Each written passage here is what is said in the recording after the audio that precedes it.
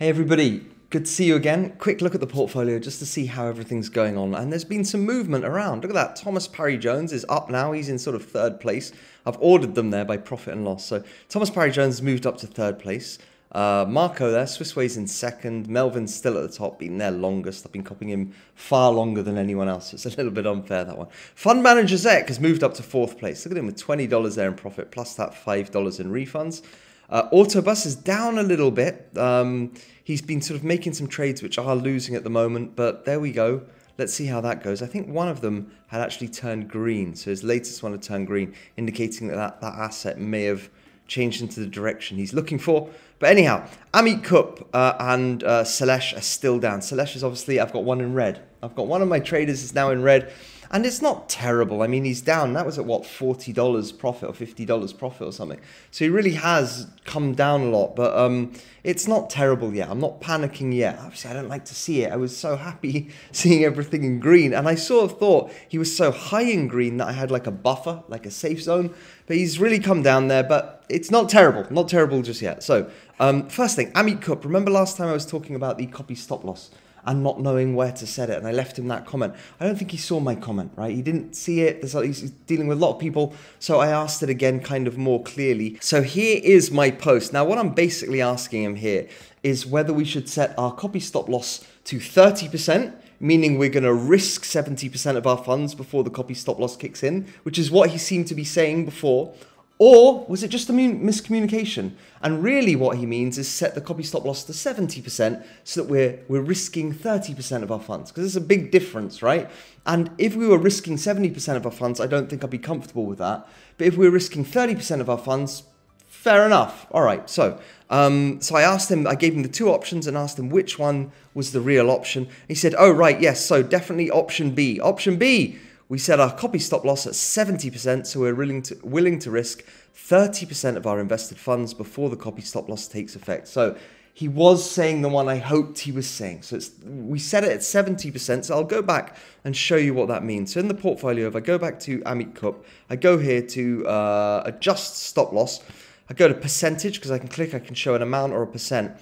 Setting it here, which is what he's suggesting, 70%, means if the value drops below 70%, so if there's less than 70% of the funds I've invested left, copying him, just cut it off and return those funds to me. I want to keep 70% for sure, right? I'm willing to risk 30%. We can put that in an amount. So I'm currently copying him with $809. If I put it to amount here, then I want to make sure that I keep 580 of those copy invested dollars, right? So if it ever falls below $580 in total value, my copy, cut it off, send it back to me. So that is what I've set. I'm good with that. And that's what he was suggesting. So that sort of cleared that up. And it's put my mind at rest, really, because risking 70% is a lot. It's too much for me. You know, I would have had to half the amount I'm copying them with and then up the amount of that I'm risking to keep that amount the same. The amount that I'm risking the same. Anyhow, he is down at 656. Why is he there? Let's have a look just at his stats at the moment. Up 8.55% in January, down 4.85% in February, and 1.09% loss in March so far. He's up still 2.17%, so he's still up for the year. And if we look back at his statistics, we can see there's only one losing year, minus 7.82% in 2020. And that was the year where everyone was getting sort of very terrified of getting ill. And a lot of people had a tough time, especially around March of that year. Remember, everything really dropped down. So that's the only year where he's actually lost. The rest of the years he's in profit. He's still in profit for this year, but obviously some of those assets that he's holding have drawn down. Now, if I go to his portfolio, let's look at something. We can see the only ones down here in his portfolio are Warrior Metal Coal, Whitehaven, and MPCC. But ASC is up and Petro, the Brazilian oil company, is up. But if I go over to my portfolio and I look at the my copy of him, we can see that also the Brazilian petroleum one is down because I copied him later. So some of that trade is still in profit in his portfolio, but in mine it's down. So these ones are still struggling. We had a look at them last time.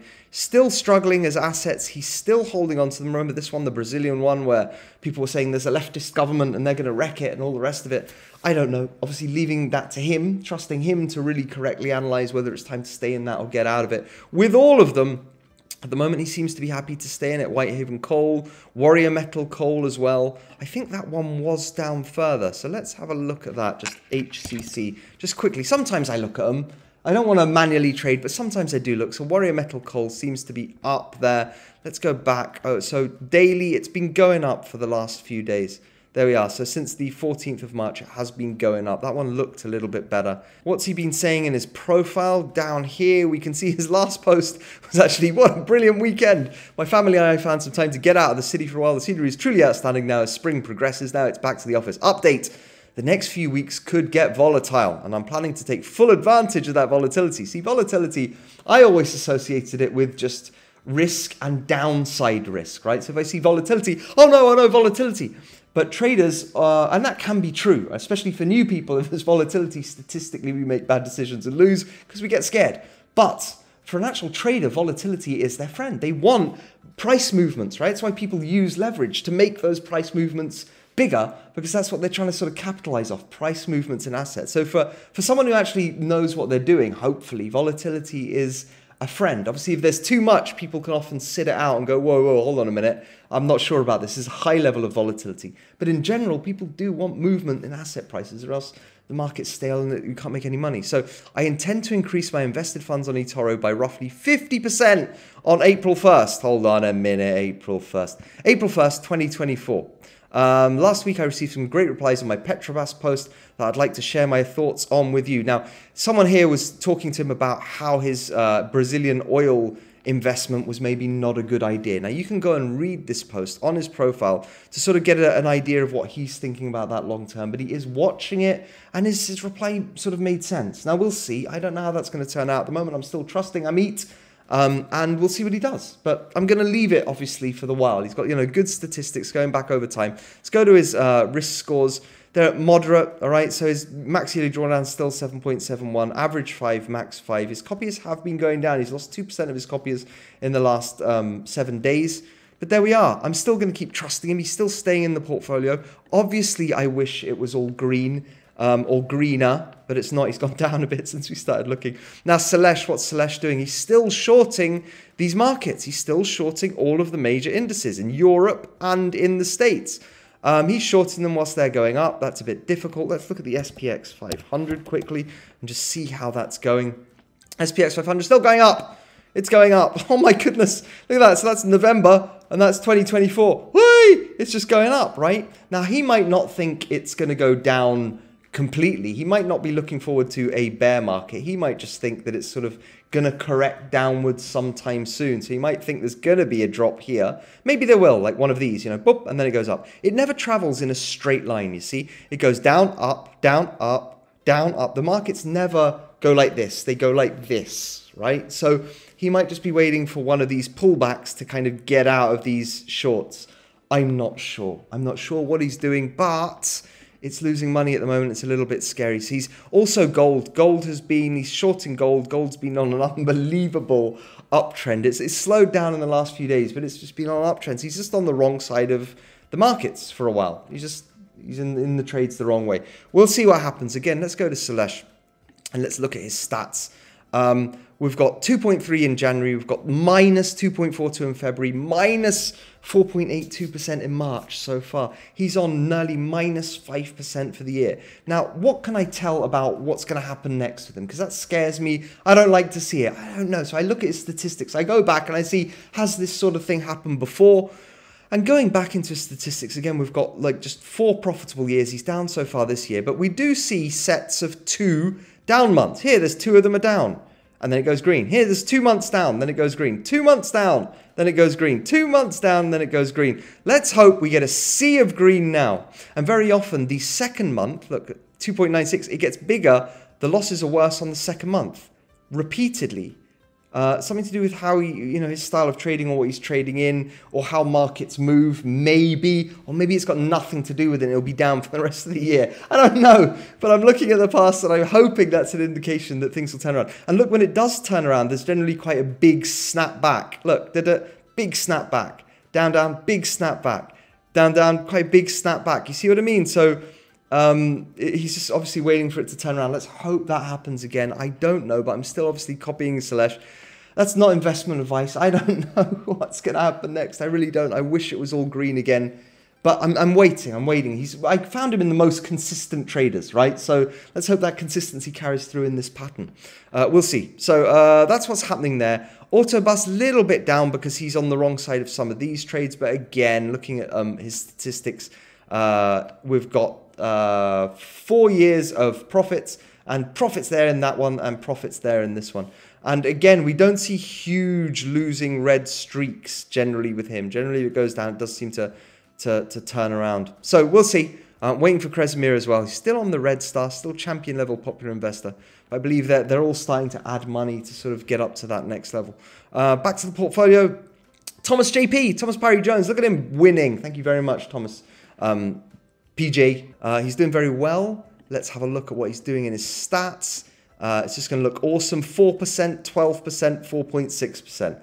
Wow. Let's look at it over the long term. We've got just solid winning there. Solid winning from Thomas Parry Jones. Really looking good. What's he sort of trading? A range of stuff. Again, we've got lots of JP Morgan Chase, Citigroup, lots of banks. Now, people talking about how the banks are looking a bit unstable. There was some relief, but it was to small banks, not really the big banks, was given out by the US government for the last few years. Because remember, there was a point where banks started failing a couple of years ago, 3 years ago. Apparently, the US government put in sort of a fund to prop them up. And I think that fund, that measure by the US government stopped, I think, last week. So there's some people watching small US banking stocks at the moment. There's also problems apparently with commercial real estate, and that might impact. I don't know. Not a trader, not an investor, but we'll see what happens. He's invested in a lot of these, but he seems to be doing well. Obviously knows the market better than I do, and hopefully there is a problem with the banking sector. He'll know how to address that much better than I can. Look, MasterCard, Visa, American Express. Look at him. Moody's, rating agencies in the US. A lot of financial stuff. Bank of America. And then Rolls-Royce in there. Why not? Rolls-Royce. So he's doing very well. Thomas Parry Jones, thank you very much. Marco, Swissway, still doing amazingly. He's up there, really doing well. Look at the stats here on Swissway. 0.12 in January, 3% in February, 0.7% in March. 3 profitable years, doing really well. Risk scores, really rock bottom. Look at that, 1 to 3, and he's making profit. That's a nice risk to reward ratio, I'm imagining, right there. Up 3.6% in his copiers in the last 7 days. So look at that, they really have sort of taken off there. 9% max yearly drawdown for the year. What's he trading at the moment? Again, he's an indices guy. He's thrown in some Bitcoin, and I saw some people posting, "Oh, hey, what's this? I don't want to see any Bitcoin in there." Whatever. He's doing well, and long may it continue. For the moment, so there he is. And Melvin's just doing well. Let's have a look at Melvin's stats, because we never do. I always just leave Melvin, because I've been copying him for a long time. He's very stable, very steady, so I sort of ignore him. 0.22 down in January, up 1.2 in February, up 0.6% in March. And again, not many statistics. You know, I keep saying I've been copying him for ages. I got on board very early there with Melvin, but he's done very well. So when there's losses, they're only small losses. He seems to be very good at limiting those losses when there are them. And he's doing well. So long may it continue. Thank you very much, Melvin. I very rarely say hello or thank you to Melvin.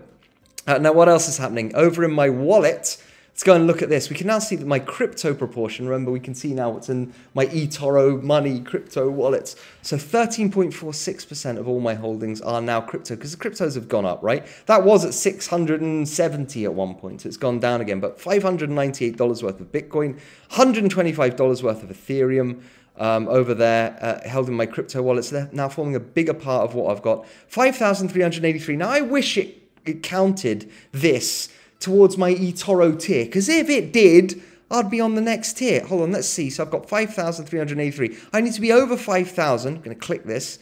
If I was over $5,000, I'd move into the silver tier. And I was looking at that. Check your status. Okay, so this is going to show me my status. At the moment, my status is the bronze tier, right? We all start out at bronze when we haven't got enough money to be in the special club, right? And that's me. Your club tier is bronze. Now, it's saying I'm only $637 away from silver. Woo! I can join the silver tier. $637. Well, hold on a minute. Over here, my tier balance, it says that I've actually, one sec, it says Etoro realized equity, your cash available and total funds invested minus excluded products. What are my excluded products? Because it says there my total invested is 4,363. Remember that number, 4,363. So it's saying I've got $637 away. 4,363. Let's go back to my portfolio. Actually, 4,659. So what are these excluding products where it's taking off like $300? So instead of 4,600, it's saying I've got 4,363. So I'm going to go and find out what these excluded products are because I want that silver tier. So I'm on the Etoro Club page and I'm going to go down. I'm going to try and find the frequently asked questions. All right, how do I obtain membership? How is tier balance defined? Here we go. Membership tiers are defined by tier balance. That's what they were looking at, right? So I've got 4,600, but it's saying that my tier balance is only 4,300 because of excluded products. We can break it down this way. Tier balance is the available cash in your Etoro trading account. That's the money I'm not using, my available cash, plus the total amount invested in the Etoro trading account. It's all the money that you're actually invested in using, minus excluded products, plus the cash value available in your Etoro money account. I don't have any money in the Etoro money account. So what are the excluded products? Excluded products for this purpose are leveraged CFD positions and crypto positions if you are a UK resident. I'm not a UK resident, so it's not this one. So there we are. That's what it is. It's the leveraged CFD position. So when I'm copying people and those people are using leverage, those leveraged CFD positions, the copy positions that I have open, they're not counted towards my tier balance. And that's why even though I've got, 3,000 or 4,600 something in my Etoro account, only 4,300 is counting towards the next tier. So I've got to add 650 or something to get to the silver tier. So that I do really wish that it added this, my crypto holdings, because then I'd pass that mark and I would be on the silver tier, but it doesn't count this. So I'm still, 630 something away from that silver tier. Now, if I do get to the silver tier, what's the point in that? Is there any point in me getting there? Let's go back and have a look again. So we'll go down and here we can see silver tier. If you've got over 5K, all the same stuff here. We've all got all of these. Let's go Etoro tax report, crypto staking. We can go into what these things are. But these are all the benefits of being on the silver tier. One here, discount or exemption on exchange fees. Now remember, whenever we add money to Etoro or take money out of Etoro, it always changes it into dollars. So if we're not in the US, whenever we upload money, it's going to change it into dollars. Unless we already have a dollar account and we're adding it from there. What this does is it will give me a 25% discount on those exchange fees. So there's some use to being in the silver tier. We also get access to the Etoro Club Trading Academy and various things. Delta Pro Investment Tracker. Have you had a look at this, by the way? Delta Pro Investment Tracker. Let's go here and look at it. Now you can download it. I'm going to use Delta on the web. Okay, Delta. And I've signed into this with my Etoro account. I signed in earlier just to see what it was. And it's basically tracking everything. I've never used this. In the comments, let me know if you've used this, if you find it useful. So we can have an overview. It's showing all different types of assets, right? It's showing some like ETFs. It's showing some stocks. It's showing cryptos. And it's just trying to show the most active out of all of them. The top gainers over here, top losers out of everything, cryptocurrency, stocks, funds. And you can cycle through. Here we have cryptos, NFTs, stocks, funds, indices, commodities, and Forex. So it's a sort of place to keep track of basically the entire market as far as I can see. Now you can star things. You can make your own portfolio. Use the Delta mobile app to add transactions. I think you can sort of make up your own portfolio and see what you want to track. What's over here? Portfolio insights. So, have you used this? Is this like an app that you use at all? Let me know if you do and if it's useful. I haven't used it at all. But obviously we get access to a free version of this. I'm not in the club tiers and it just let me look at this on web. There is also an app you can download to your phone. And I think there's a pro version of this, which maybe if you're in the higher tiers, it unlocks. But again, I've never used this. So what I don't get at the silver level is that interest on cash balance, which we were talking about last time. So the money that I'm not using, I'd get interest on it. Don't get that. You start getting 2% on your available balance there when you're at gold tier level. So you've put in more than 10K assets into your Etoro account. I'm not there yet. I'm still very far away. Okay, so that's pretty much it. That's the portfolio. These two are obviously down, but I think, they've got enough experience to kind of turn that around. Hopefully go back into those high green numbers. They were doing so well. They were the two big winners, eh? How the portfolio's kind of moved around and rearranged itself. Anyhow, we'll see what happens next time. If you know of any other people to sort of copy, any other good traders, please let me know. I'll have a look at them. And until the next time, please like, please share, subscribe. It helps the channel a lot. Hope you're doing really well, and I'll see you in the next one. Bye-bye.